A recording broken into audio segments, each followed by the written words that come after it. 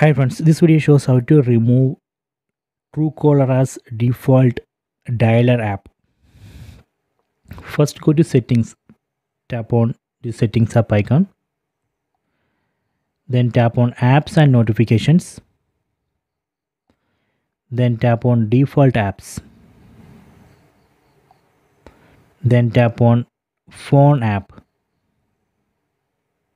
You can see the default phone app is Truecaller. So here default dialer app is Truecaller. So I am going to change it to phone app.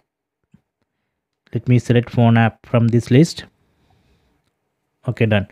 So this way we can remove Truecaller from default phone app.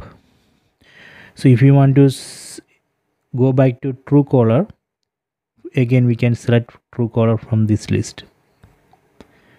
Okay, so let me select phone app.